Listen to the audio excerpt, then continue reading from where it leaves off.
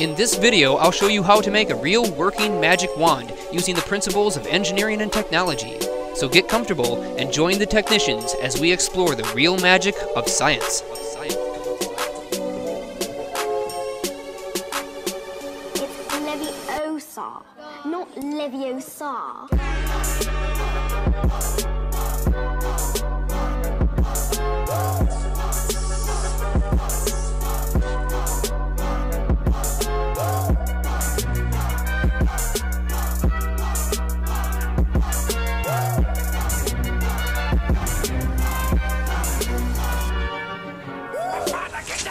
Here's something I call lightning craft. I'm using the tip of the wand here to deposit charges on the surface of this plastic sheet which is sitting on the top of concrete.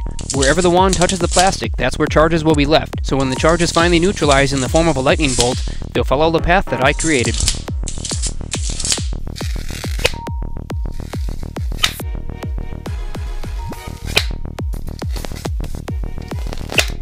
You've probably guessed by now that this wand is a high voltage device capable of generating copious amounts of charge. So it's probably no surprise that it can easily set fire to flammable vapors.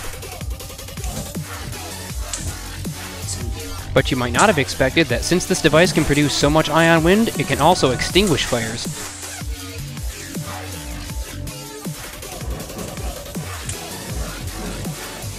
Here's an interesting phenomena I discovered entirely by accident. Here we see the wand attracting nearby iron particles and giving them a huge amount of negative charge. Some of those tiny iron particles gain so much charge from the wand that they spontaneously ignite when they leave the field. And all this is possible because the wand can produce over 120,000 volts of continuous direct current.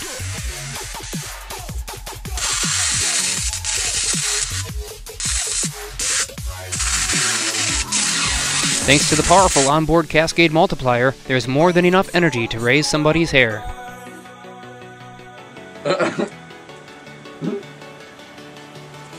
Alright, discharge.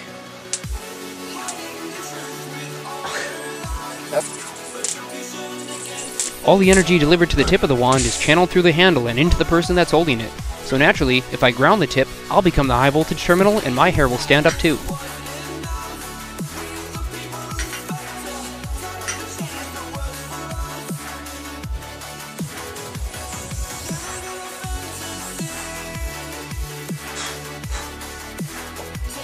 Normally, traveling vortex rings are a stable shape, but the intense electric fields created by the wand instantly dissolve the geometry of the vortex rings, causing them to explode on contact.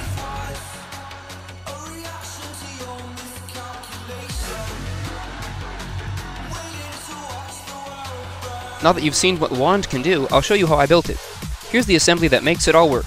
It's based on the same zero voltage switching circuit that's become famous online. In an earlier post of this video, several of you asked me for a full schematic, so I reposted the video and here it is. Everything is powered by these two high-drain lithium-ion batteries. The custom 8000 volt transformer was made by completely epoxy encapsulating the secondary of a CCFL transformer and adding a 10-turn center-tapped primary coil. A quick circuit test at 8.4 volts reveals everything is working great. 3 push switches are wired in parallel and attached to this acetyl ring, which allows you to squeeze the outsides of the case in from any side to activate the circuit. It's important to use MOSFETs with a low on resistance in the circuit since there's hardly any space to dissipate the heat. Mine are 6 milliohms, which means they generate almost no heat running about 5 to 6 amps. The value of the resonant capacitor will depend on the transformer that's used. In my case, I used a 1 microfarad capacitor. Since the inductor has to handle the full current of the circuit, I made sure the inductor I used was rated for 8 amps. You won't find phoenix feather or dragon heartstring at the core of this wand. Instead, a chain of diodes and capacitors line its core. Each capacitor is 100 picofarads at 8 kV, and all the diodes are 8 kV at 5 milliamps. All the diodes and capacitors are soldered together into an extremely compact assembly.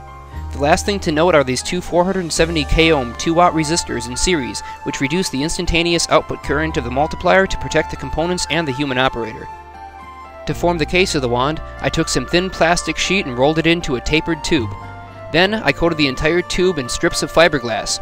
Once the fiberglass was cured, I did some final shaping and sanded it all down, but I left the spiral wrap look of the fiberglass exposed because I thought it looked pretty cool. Finally, the multiplier was reduced down to 15 stages, giving it a total of 120,000 volts output. The brass tube attached to the end of the 2 resistors will be inserted through the hole in this acetyl end cap. which allows different field-shaping electrodes to be attached to the wand after assembly. Lastly, wires are attached to the hole multiplier, and it's inserted into the core of the wand, then completely covered in epoxy. With all the preparations done, the remaining pieces can be assembled. Copper tape wrapped around the handle forms the electrode which connects the operator to the wand. The pommel is nothing more than a dresser drawer handle that I machined down on the lathe. 2 rods inserted through the sides form a twist lock mechanism which allows me to rapidly change the batteries, which is really important because this circuit draws a lot of energy and drains these batteries fast. A few coats of flat black plastic paint really tie the look together, and finishing touches like the silver lettering and a final clear coat of lacquer complete the build. Keep in mind that this is a high voltage circuit and can be quite dangerous when used incorrectly. It might also be quite the challenge to construct for those not already familiar with high voltage electronics, but don't let that stop you from trying and learning from the experience.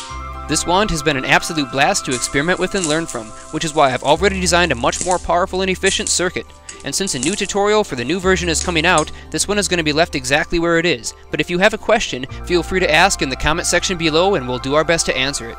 But did you know you could also ask us questions on our Facebook page, follow us on Twitter, or if you want to see more videos like this posted more frequently, you can make it happen with a one-time donation through PayPal. If you help us afford the parts, we'll post amazing content more frequently, that's a promise. Hang in there because there's a lot more crazy content just around the corner. Thanks for being patient with us between videos. Of course, don't forget to subscribe and turn on your notifications if you want to know when those videos are released. And outtakes. Oops, sorry. You owe me one, definitely for that one. Do you see how awesome this work was though? Don't electrify your friends or electrocute your friends. Do it. Let's not put the dye in dielectric today. Oh, man. I'm full of potential, Mom! You don't need no magic potion just to see how I've been boasted. Swear that I have just been posted. Party like a rock star. Any beat that I've been floating on is like a cop car. Sirens on, I cause commotion. So if you wanna go, I ain't gonna beg for you to stay. And if you gonna leave, there's just 2 more words I have to say. You're lost, you're lost. Yeah, that's your loss, you're lost.